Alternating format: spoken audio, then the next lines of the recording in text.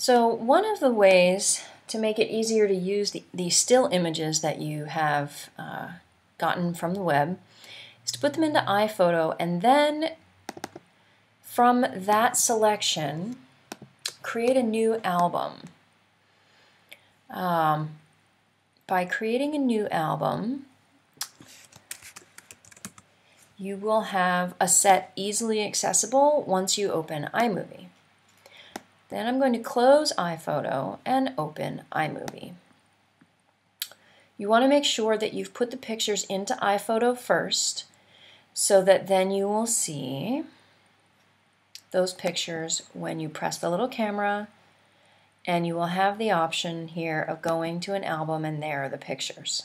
That way it's easier to find. Otherwise, you are just in your events and are scrolling through all your events to find it. Now, if you only have a few events, that's fine, but if you have a lot of pictures on your computer, making an album may be easier in order to organize that.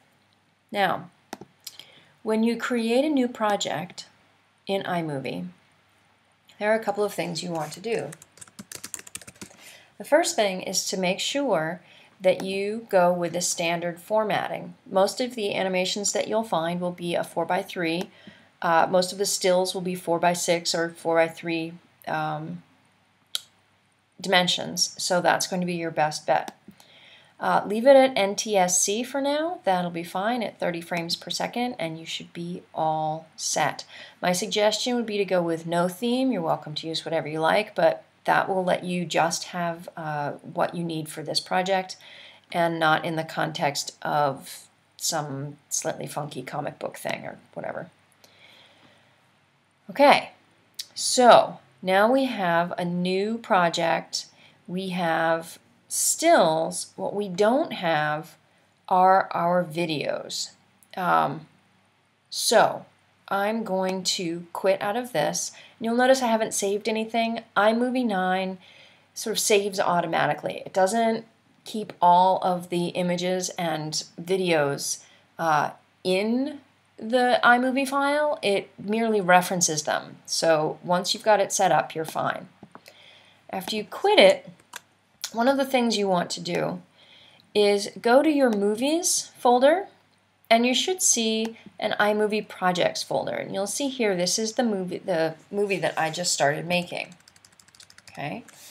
Now, this doesn't have any files affiliated with it. What we need to do then is, if you don't have an iMovie Events folder, you need to make one. And it needs to look exactly like this.